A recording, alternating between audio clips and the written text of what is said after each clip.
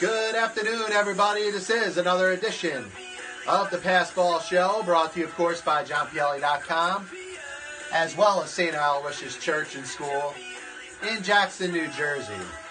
Lots of stuff we're going to get into today. The number, if you're interested in being part of the program, is 732-364-3598. That's 732-364-3598. Just a reminder, of course, you could always comment on the Passball Show Facebook page feed on Facebook Live as well as Periscope.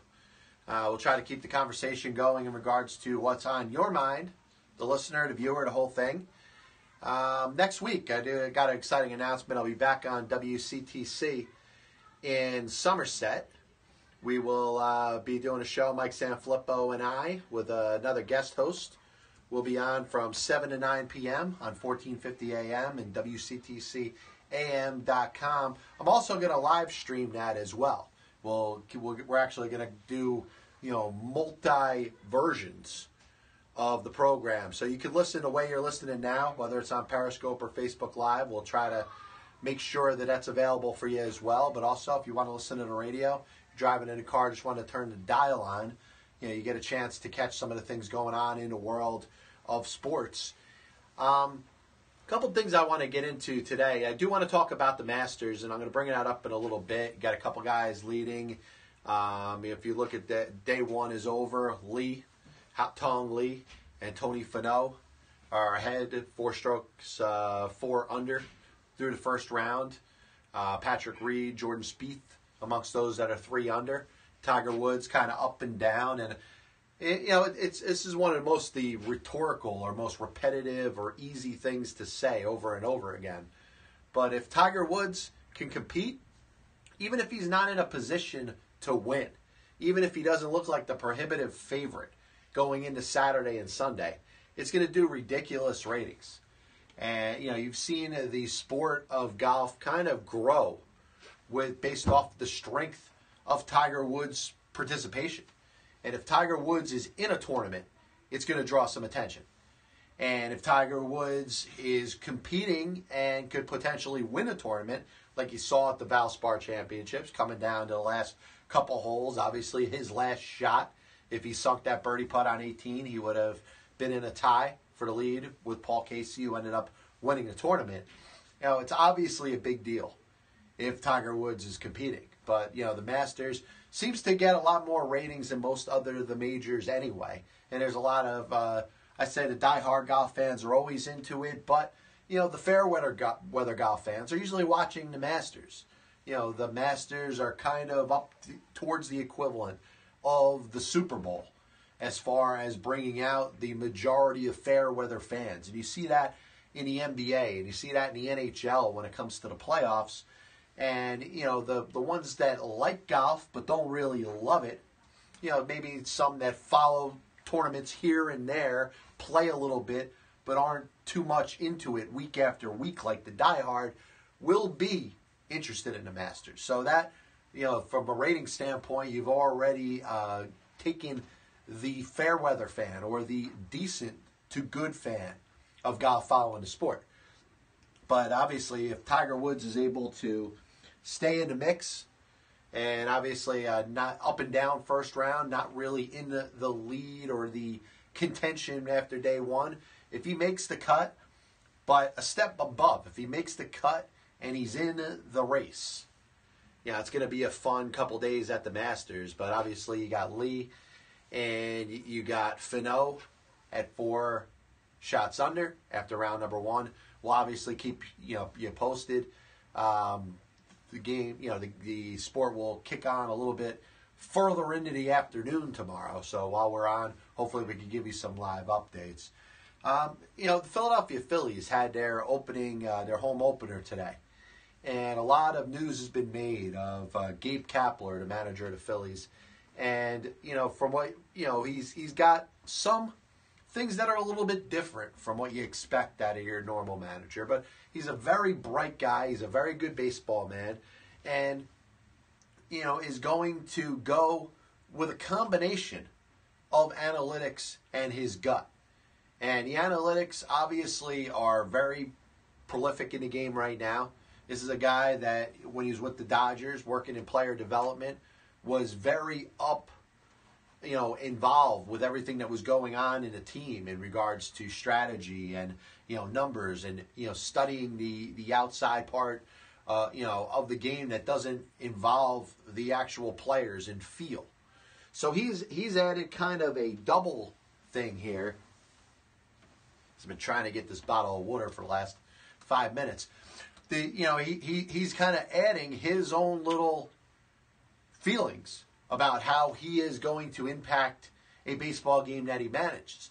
And I'll tell you, what stands out about this and what has drawn some ire is the fact that he has insisted that he is not going to go the whole conventional manager route. He's going to rely a lot on numbers. He's going to rely a lot on tendencies. And he is going to, use his pitching staff a way that he doesn't care what anybody else thinks about it. Now, he's had a little bit of a rough week. He had obviously the Hobie Milner situation, which honestly is a mistake that any manager could make at any point. Or if you don't make a mistake like that, you're going to make a similar mistake. It's human nature.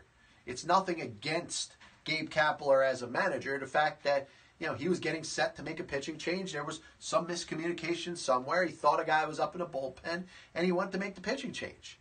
The thing that doesn't get spoken about a lot is the fact that the pitcher he was taken out of the game was pitching absolutely dreadful. This was the third inning. Vince Velasquez had already given up 9 hits and 7 runs with a couple walks. I mean, he was pitching dreadful. So why would Gabe Kapler not be taking his pitcher out of the game? Of course, you add the backdrop of him taking Aaron Nola out early on opening day, Nick Pivetta out after 4 innings, and going to the bullpen. And he seems to be very set on not wanting his good pitchers, or his pitchers in general, as starters, to face a batting order the third time through. And I've said earlier in the week, I said my issue with it isn't that style. It isn't that way of managing. I think that could work, and especially when you're studying the numbers and the statistical analysis that you've done proves that you have an advantage when you go to different pitchers or you don't leave a pitcher in too long. The issue that I have with it is I'm not necessarily sure that Gabe Kapler and the Philadelphia Phillies have number one, a deep enough bullpen, but number 2, the type of pitchers that you're going to put in the game in a 4th or 5th inning and expect to reasonably get you through those meaningful outs in the 5th and 6th inning, setting you up to when you face your good relievers in the back of the bullpen. And I'll make an example, and I'm going to touch on the New York Mets in a little bit. The Philadelphia Phillies right now don't have themselves a Robert Gesellman or a Seth Lugo. And what Robert Gesellman and Seth Lugo have going for them is, on a lot of teams, they would be good enough to be a 4th or 5th starter in their rotation. So they're major league worthy pitchers that belong on a pitching staff. The Mets obviously have a deep enough starting rotation. Knock on wood, there hasn't been any injuries yet or any major injuries. So these pitchers are extra, but are very important to the Mets because of their versatility and their ability to pitch in the middle of the game. So you have, for instance, like a Steven Matz the other day on Sunday, or a Noah Syndergaard yesterday, a pitcher that keeps the team in the game through 4 innings, but you see the offense is kind of getting to him. You see that the amount of pitches that they've thrown is a little too much for this part of the game, and you figure it will be a good decision at this point to take the pitcher out. You bring in a Lugo, you bring in a Gesellman. These are major league starters that you're bringing in the middle of the game fresh. Now, all that idea is exactly what Gabe Kapler is looking to do in Philadelphia. He is looking to use maybe an extended rotation of about 6, 7, 8 pitchers, maybe use 4 or 5 of them on regular rest, and use those extra starting pitchers to be able to come into a game in a 4th, 5th, or 6th inning fresh and be able to get more than 1 inning out of them. That's a very good idea. Unfortunately for the Phillies, it hasn't worked, and it hasn't worked for this reason. Nothing that Gabe Kapler has done. He just doesn't have a deep enough pitching staff. He doesn't have 5 starters let alone 6 or 7, that he could go to a starting pitcher type in the 4th or 5th inning and expect them to get you through the bulk of the game. Drew Hutchinson is a journeyman pitcher. I know he had a good year in the minor leagues for the Pittsburgh Pirates last year, but he is unlikely to hold a roster spot for the entire season. You know, you're looking at a Jake Thompson who may need a little more seasoning in AAA. You look at some of the other pitchers that are there and you're like, all right, they can get, maybe they can pitch an inning, maybe they can spot start for you. But, if the game's 2-2 after 4 innings and you've decided to take Nick Pivetta out of the game, I can't trust any of these pitchers to get through a lineup as if they're a major league caliber starting pitcher. And that's the problem that Gabe Kapler is dealing with right now. It's not his philosophy. It's not the fact that he's going overboard with, the micromanaging of his, entire, pitching staff. It's the fact that he doesn't have the right horses in the middle of the game to manage the way that he wants to. So it's cost the Phillies a couple times this year, and it's probably going to continue to cost the Phillies over the course of this season. What they have to do is hope that they can develop a couple good young pitchers in the minor leagues, which they're looking to do. It might be beneficial to take a Jake Thompson, send him down to AAA, have him throw the ball really well, and then when he comes up to the major leagues, put him in that role where he's pitching, the 4th inning, the 5th inning, and the 6th inning, setting the Phillies up to get to that bullpen. Now, that bullpen is also a problem, and I mentioned this a couple days ago. It's not like you got the New York Yankees bullpen. You don't have Mariano Rivera and Jeff Nelson and Ramiro Mendoza and John Wetland there. You got Hector Neris and a bunch of guys that you would question whether or not they were good enough to be on the major league roster now. You got those guys getting big outs in the 7th and 8th inning when you've already started by putting a marginal pitcher in the middle of the game after you took out your starter early. Now, conventional wisdom would say to leave that starter out there more, try to get more out of that starting pitcher before you go to an absolute terrible pitcher in the middle of the game. But, from a philosophy standpoint, it makes sense. Get 4 innings out of your starter, or 4+ innings out of your starter. Go to a starting caliber pitcher in the 4th or 5th or 6th inning and expect a couple good innings out of him. The problem is, I don't think the Philadelphia Phillies and Gabe Kapler can trust anybody that's coming into the game in the middle after the starters. And then, add to that the fact that Pat Neshek and Tommy Hunter are also injured. 2 main components of the bullpen, 2 free agents that were signed by general manager Matt Klentak in the offseason. It's a disaster. You got Jake Arrieta pitching on Sunday. Jake Arrieta, you hope. You give Arrieta the ball and you say, listen, we'll ride you through 7 or 8 because it's going to be a relief for the rest of the bullpen. And it's also going to save the team from having to put crappy, marginal starting pitchers in the middle of the game where they can't get anybody out. The problem is not Gabe Kapler. It's the lack of talent on the Philadelphia Phillies pitching staff. They got Aaron Nola, they got Arrieta, Neris, Hunter, and Neshek are good. You might have a couple reasonable arms. Dubray and Ramos, Luis Garcia. Milner's looked pretty good. But outside of that, you got a bunch of journeyman pitchers. And what they need is to have a pitcher or 2 step up and be able to take over the middle of the game. And I think they'll be a little bit better over time. But obviously the Phillies fans, opening day today in Philadelphia, booing the manager. Listen, when it comes to booing in professional sports, I'm not necessarily in favor of it, but I understand it. And you know what? The fans don't have very much of a time to actually voice their opinions. They could call in to talk radio.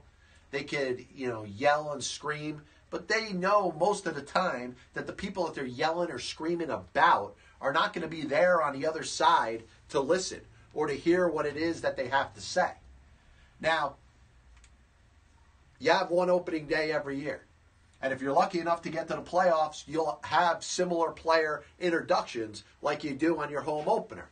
But the home opener is the one opportunity for the fans to cheer the players that they love, to get on somebody that they may not be so happy about. But it's something that happens one time each year. You go to the Middle Eastern part of the country, St. Louis, Chicago. Likely the fans aren't doing that. Chris Bryant, if he goes 0 for 12 to start the season and the Cubs are starting opening day a week later, nobody's booing Chris Bryant. They're cheering him. But I get it for opening day. And if you're a group of fans and you want to get on the manager because you're not necessarily happy with what you've seen over the first week or so, that's fine.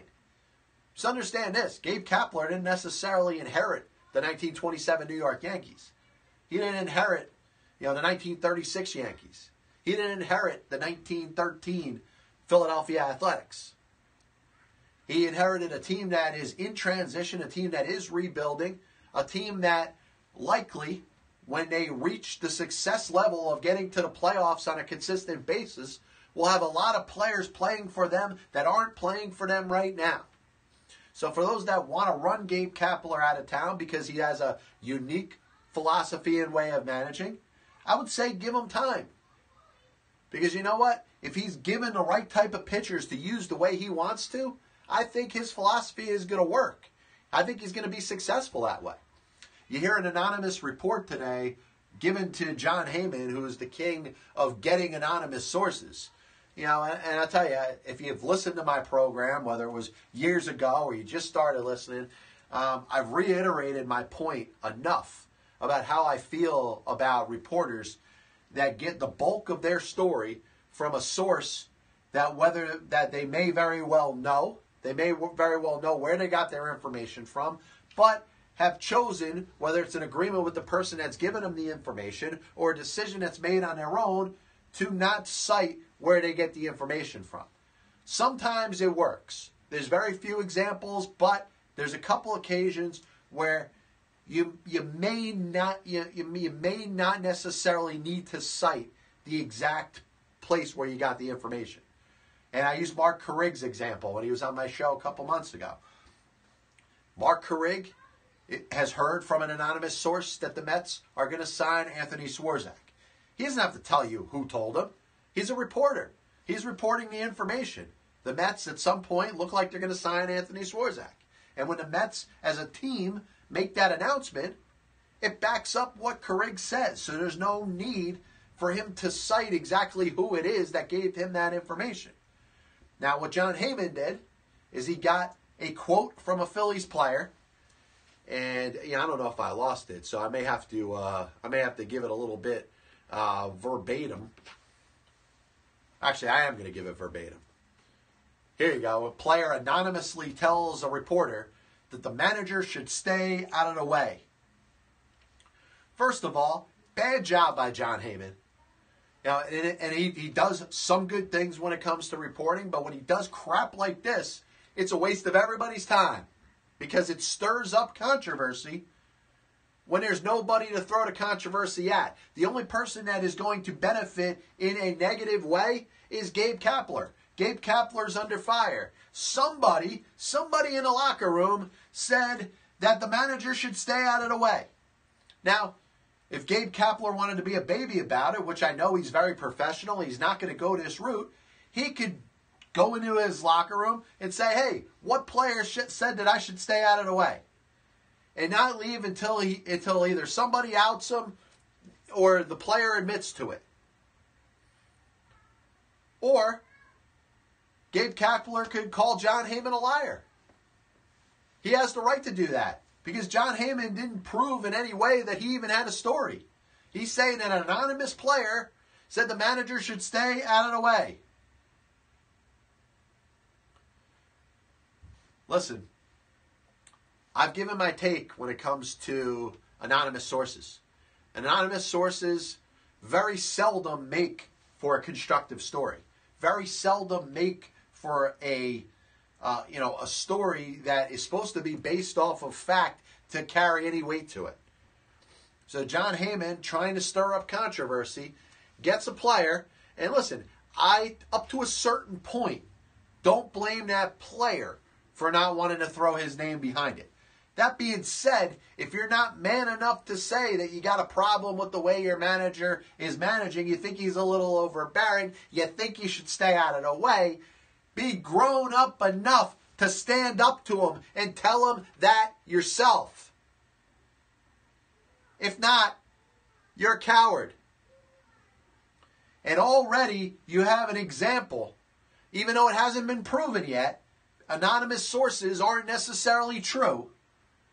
But you have a little example of the Philadelphia Phillies, a team that has sucked for the last 4 years.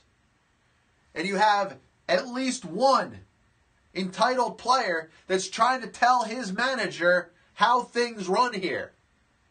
That player might as well go out there and tell Gabe Kapler, you know how we run here? We lose 90 to 100 games every season. That's how we roll here. That player is a coward. And hopefully, that player can at some point become man enough to put his name behind those quotes. And Jon Heyman, shame on you. There's enough news going on in the world of baseball for you to report on than to have to throw some anonymous half-assed quote to say that some Phillies player says that the manager should stay out of the way. Find something better to do, John. Once again, John Pielli, Pass Ball Show. Happy to be with you. Number 732-364-3598. That's 732-364-3598. Talked a little Masters to start the show today. Obviously, you got Lee, and you got, I don't know, somebody else. You know, Tony Finau, 4 under, tied for first after the first round of the Masters. I'm going to talk a little basketball in a little bit, but staying on the baseball topic, you got the New York Mets coming off of a win against the Washington Nationals today, 8-2. Michael Conforto comes off the disabled list probably a couple weeks early, hits the game winning or the game deciding or the game winning RBI coming off of his 2-run homer he hits off of Steven Strasburg. And obviously, anytime a team starts out 5-1 that has any talent to it, it's easy to get giddy. It's easy to get excited. It's easy to think that the Mets have turned a corner and are on their way to have a very good season. I've said all along that the National League East belongs to the Washington Nationals. And it belongs to the Washington Nationals for a number of reasons, but most importantly, this being their last shot, pretty much, with the entire band together, to go out there and win themselves a World Series championship. They're coming off of a couple of years where they've won a division and gotten outed in the first round. They can't win a playoff series, but they have a good enough team that's up there with anybody else in the National League over the course of the regular season. Bryce Harper is going to be a free agent at the end of the year. Daniel Murphy is going to be a free agent at the end of the year. Gio Gonzalez is going to be a free agent at the end of the year. It's very likely that the 2019 Washington Nationals are going to look a lot different than the 2018 version. They've won 3 division titles in the last 4 years. They have Bryce Harper, who is playing for that mega contract, off to a very good start. They have a team that is ready to take that next step. 365 days from now, they may not be in that situation. So, for those reasons and a couple others, I don't think there's any way that the Washington Nationals don't win this division. Obviously, they're battling a couple injuries. Daniel Murphy is out. They have a tad bit of unrest if they're trying to put together their team going forward.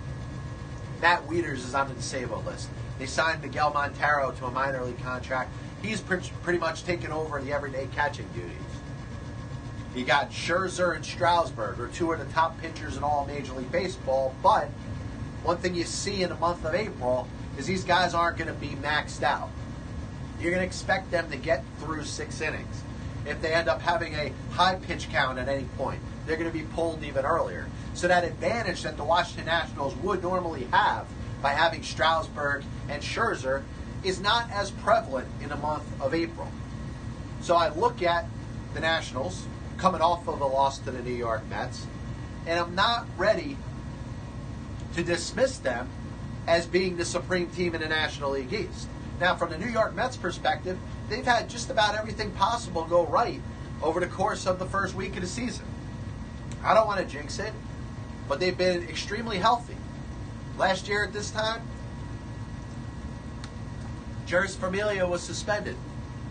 They ended up losing Noah Syndergaard and Yoenis Cespedes. It obviously derailed their team pretty early.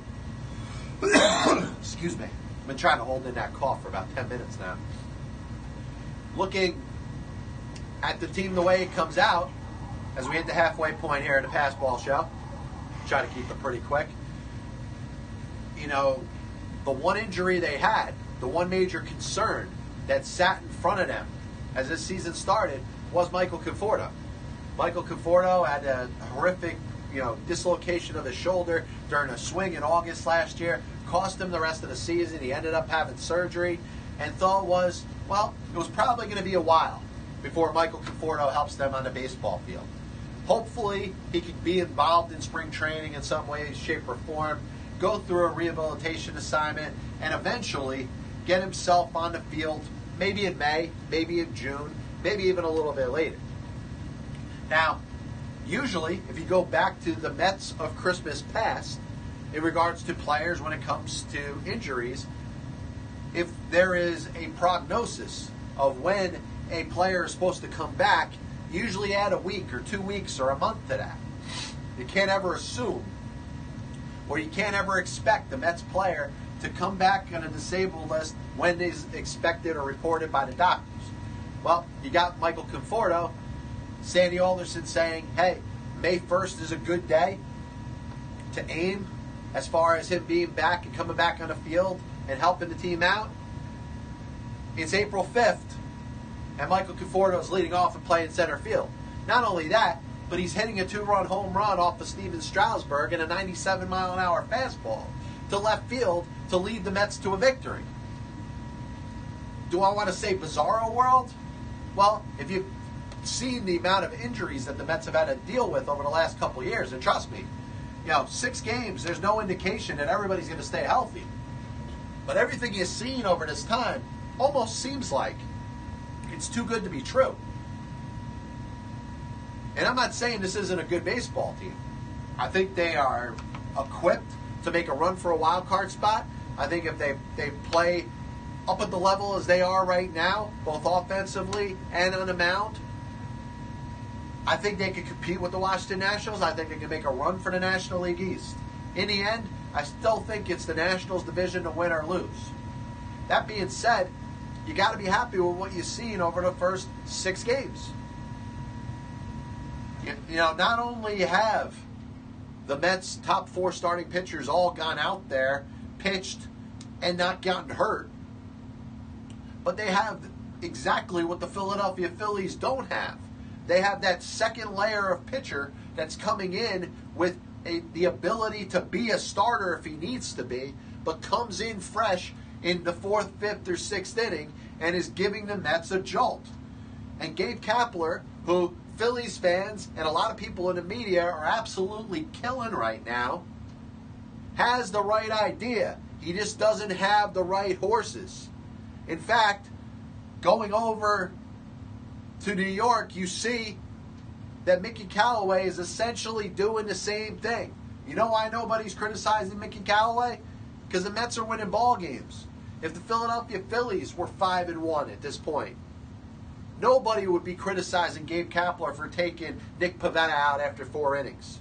Nobody would be criticizing Gabe Kapler for taking Aaron Nola out after 5 1/3 and 68 pitches on opening day.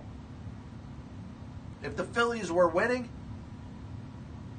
fans and the media tend to not care about the manager's style. It's all about wins and losses because there's a lot of similarities between the way that Gabe Kapler is running his bullpen and the way that Mickey Callaway is running his bullpen. If you look at a couple other first-time managers, Aaron Boone and Alex Cora with the Yankees and Red Sox respectively, they're not managing their bullpens the same way as the Phillies or the Mets. The Phillies look like they're outcasts because of the criticism that Gabe Kapler is taking for this. but the style and the quick hook, per se, the old Sparky Anderson reference from the 70s and 80s with the Reds and the Tigers, as he was known as Captain Hook, it's not working in Philadelphia, but it's working with the Mets. But the only reason we're not talking about it, or if we bring it up, it's in a way of, oh, what a great job by Lugo. What a great job by Gesellman. The difference between the Mets and the Phillies is the Mets' depth in regards to having starters who have the ability to pitch in the middle of the game. Not only that, but they've had two starters in Gesellman and Lugo who have embraced the opportunity. Want to be on the baseball team, number one, but also have taken to these roles and seem to be throwing the ball very well. I mean, Gesellman's throwing mid-90s with ridiculous movement on all his pitches. He's become a strikeout machine. The difference, once again, is the results. And the Mets pitchers, when they're coming in the middle of the game, we tend to forget right off the bat what happened. Noah Syndergaard only pitched 4 innings the other day. Well, Robert Gesellman came in and threw up some zeros. Hansel Robles struck out the side. A.J. Ramos and Juris Familia, gave up 1 hit between them. So there's no talk about why did Noah Syndergaard only go 4 innings? Why did Mickey Callaway pull him after 92 pitches? Had Robert Gesellman come in and give up a grand slam and the Mets end up getting blown out, fans would be going nuts. They say, why didn't you leave Syndergaard in? If he brought in Hobie Milner and Hobie Milner gave up a grand slam, you'd be like, why are you putting this bum in the game? Syndergaard's on the mound. But it all comes down to results. And we'll all continue to come down to results. And when we all try to sit here and say that there's this formula, there's just the way that baseball has to be played, and this way that managers and now their extended help they have with the front office and the analytics staff and the whole thing, they have to manage a game a certain way. No, you only have to manage a game one way in baseball when it comes to the fans and when it comes to the media. You have to manage a game to win. And if you win, nobody's going to give you a hard time. But if you lose, no matter what you did, it's wrong. It's going to be second guessed. And that comes with the nature of the business. But for those that are going out there giving Gabe Kapler such a hard time, he is very confident in regards to what he wants to do. Now, if I'm Matt Klentak, if I'm the Philadelphia Phillies front office, I'm going to be more looking to cater my team towards what my manager is looking to do. Because I'm sure these are topics that were brought up during the interview process. The Phillies had an open managerial spot. Pete Mackanin ended up taking a job in the front office. They were going to have a new manager coming into the 2018 season. Matt Klentak, the ownership, the front office, interviewed a series of candidates. Gabe Kapler went over. He had to have gotten over what his philosophy was going to be with pitchers. That he's going to have maybe a little bit of a quick hook for him. He was going to study the numbers. If the numbers proved that the third time around the batting order was not good for a given pitcher, he was not going to put him out there. He wanted a deep bullpen. He wanted to have 8 or 9 guys there so we could go to a pitcher in the 4th inning or the 5th inning. Now, the Phillies may not have had the ability to bring in enough good pitchers. Maybe these pitchers could not come from outside organizations. Signing Lance Lynn to be a 6th starter and pitch in a bullpen would not have worked very well for Lance Lynn. The young pitchers that the Phillies have, it looks like they're trying to use Jake Thompson in a similar type of role to the way the Mets are using Gesellman and using Lugo. Is he ready for it? You need the right type of pitcher that can embrace that role, pitch multiple innings, and obviously the poster child to that is Andrew Miller with the Cleveland Indians. He was a guy that was pitching 9th innings for the Yankees. The Indians acquired him. They already had a closer in Cody Allen. They already had an 8th inning guy in Brian Shaw. And they started using Andrew Miller in the 6th inning, in the 7th inning. In the postseason, they go to him in the 5th inning or the 4th inning to get high leverage outs in high leverage situations. Not every team is blessed with the type of arms to be able to do that. Number one, to have them by name, to have somebody that you could go to, but also to have somebody that's good enough to embrace that type of role. So I think the Phillies, with Gabe Kapler and his mindset, are going to do very well. They just might not do well this year. And I think it's up for the front office and Matt Klentak to address the pitching situation, maybe go outside the organization, maybe try to swing a deal for a useful arm that you can use in the 4th or 5th or 6th inning, and have 2 or 3 options every single game, make sure those guys are rested, and try to get to the 7th inning or the 8th inning. And be able to use your top relievers, your Nishaks and your Hunters when healthy. And then, of course, Hector Neris as your closer. But for all those that are knocking Gabe Kapler, he just needs the right horses. And the fans that want to boo him, I said, listen, opening day, especially in a big market, that's the one time you got free range. Go out there and boo your ass off if you want. It's the one chance that you have as a fan that shows up on opening day. Which, by the way, at the beginning of the week, we talk about diehard fans going opening day. How many people call themselves diehard fans and don't go to opening day? It's a lousy job. You don't have to go every year. But if you don't make any effort to go opening day and call yourself a diehard Phillies fan, or a diehard Nationals fan, or a diehard Mets fan, or a diehard Yankees fan, if you're a diehard fan, get your ass to opening day.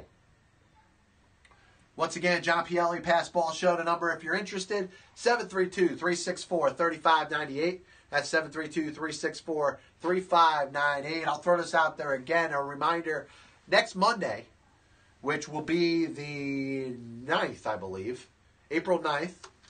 I'll be the return of Game Over on 1450 AM WCTC in Somerset, New Jersey. We'll be on, Mike Sanfilippo and myself will be on from 7 to 9. We're going to keep the feed going.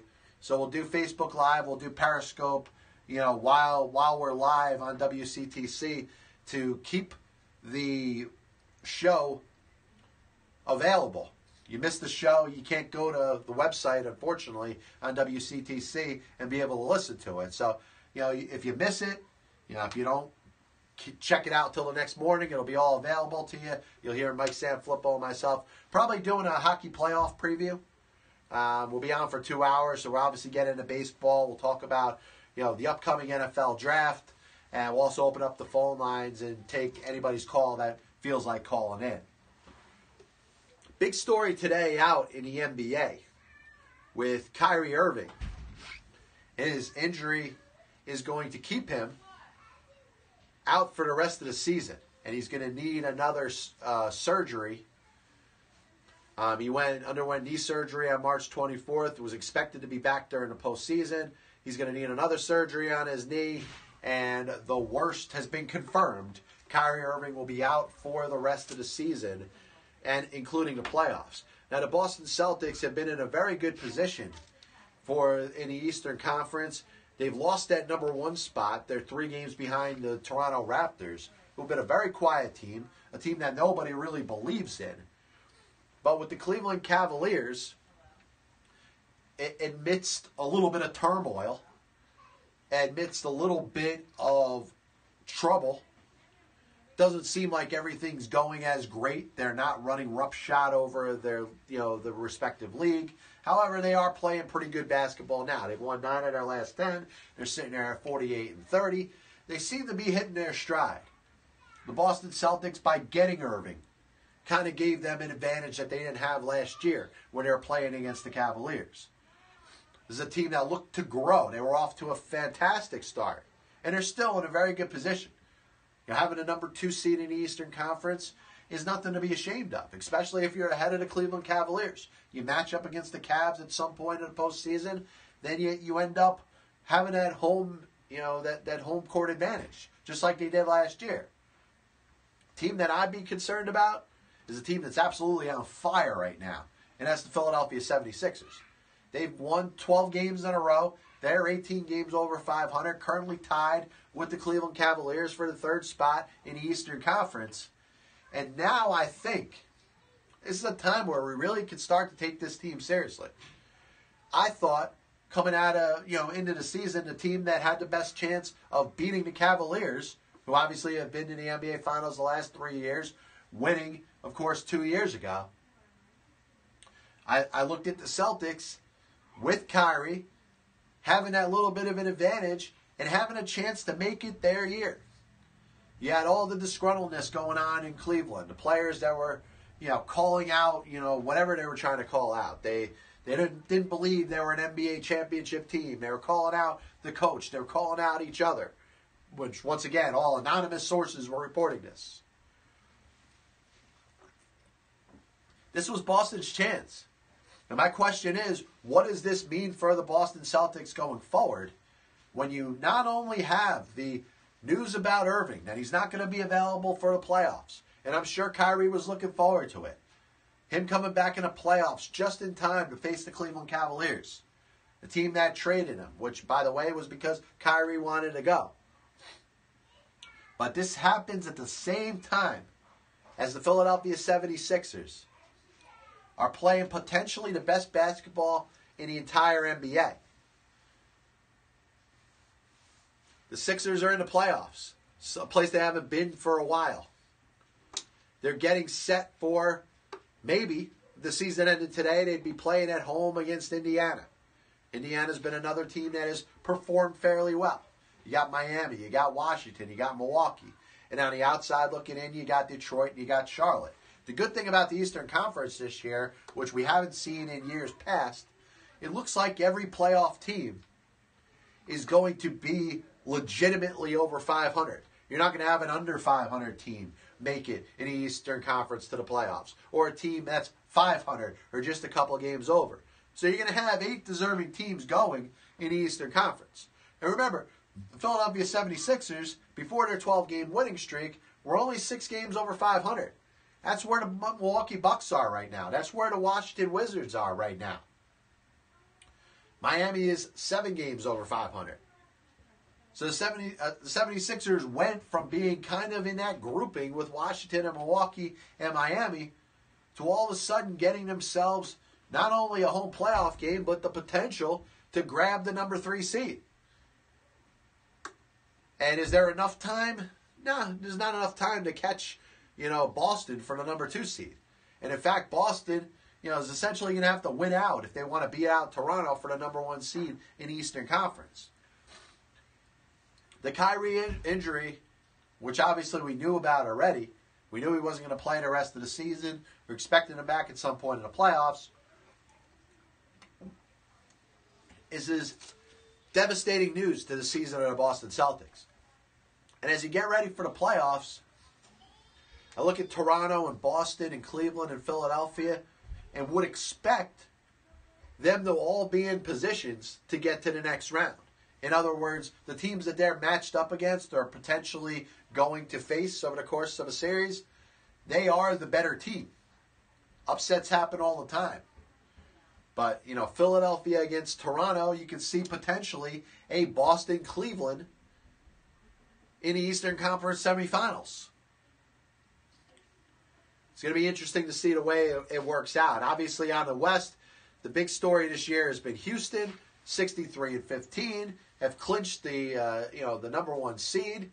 Something that nobody thought was going to happen this year. The Golden State Warriors, who have obviously one of the most stacked teams that we've seen over the last decade or so. You got the Warriors sitting there at number 2. Portland's had a good year. It looks like they've locked number 3. And then the other 5 teams in the conference have yet to clinch a playoff spot. You got Denver sitting there at number 9 at 43-35. You have the Clippers at 42-36. So 2 teams with a well over 500 record that are on the outskirts of the playoffs looking in. You got Minnesota, you got New Orleans, you got Oklahoma City, San Antonio, and Utah. Utah looks like they're in. They're about another win or so away from clinching. San Antonio is right behind them. Oklahoma City is right behind them. And then you got New Orleans and Minnesota. Minnesota, obviously a very good up-and-coming team. They've pretty similar to the Philadelphia 76ers, have succeeded in building through the draft. They've had some god-awful seasons. They've had some bad performances, and they've been able to stockpile some very good draft picks. But, ended up trading Kevin Love to the Cavaliers, got Andrew Wiggins back in that deal. Of course, made the deal this past offseason for Jimmy Butler. And I'm looking at it, if there's two teams, and I'm sure a lot of people echo my feelings with this.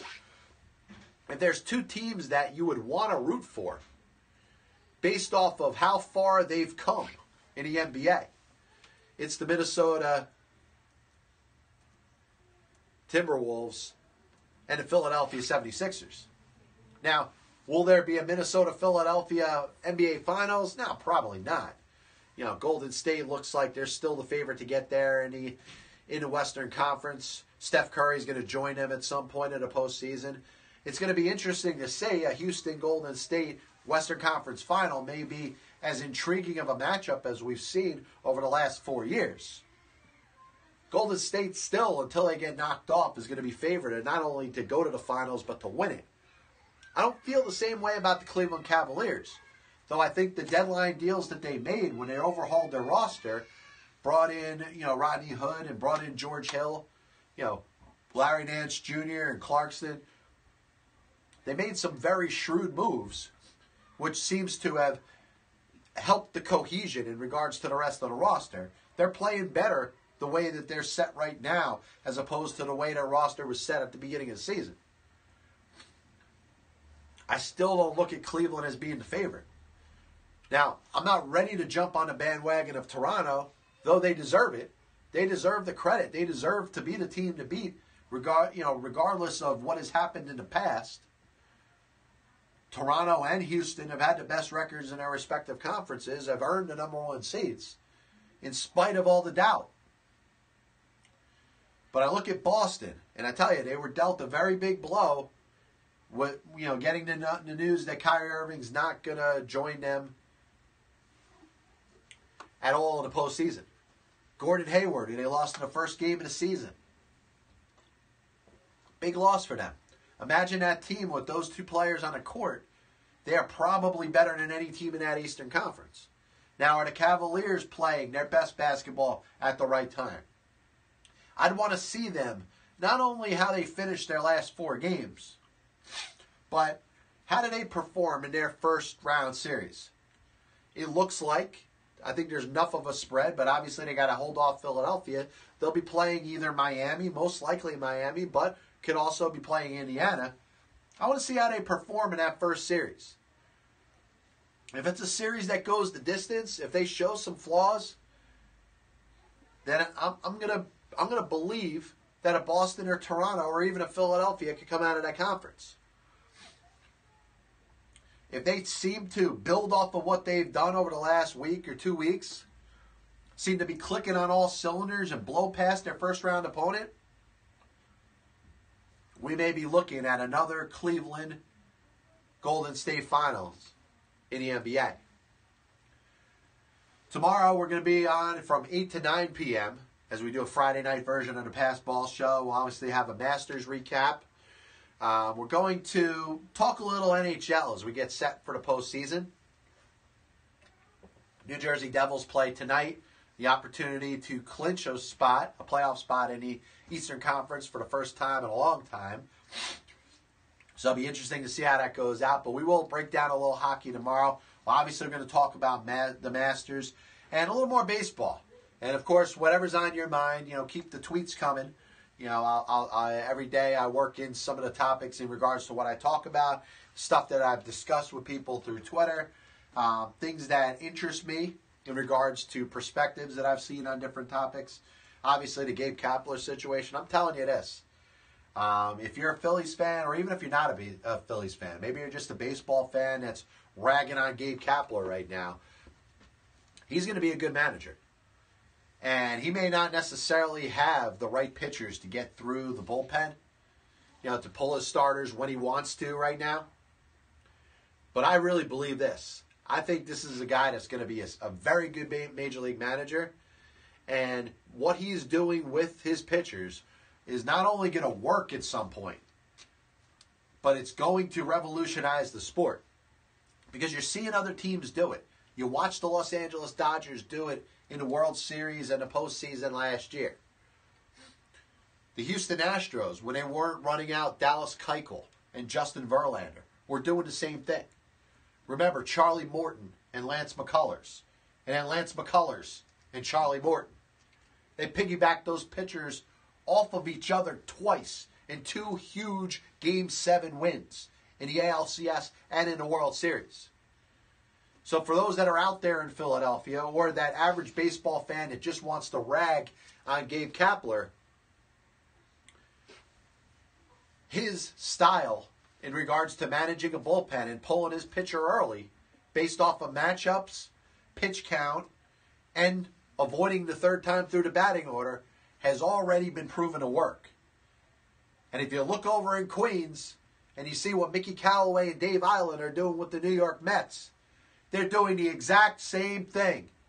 You know why no fans are getting on Mickey Callaway and Dave Eiland? Because the Mets are winning. Winning cures everything. Nobody cares how you won as long as you win. But if you lose, every single thing you do is going to be dissected. So we'll be back with you tomorrow. Thanks for tuning in. This is the Pass Ball Show, brought to you by JohnPielli.com, as well as St. Aloysius Church and School in Jackson. We'll be back with you at 8 p.m. tomorrow Eastern. God bless you. And as always, I'll see you on the other side.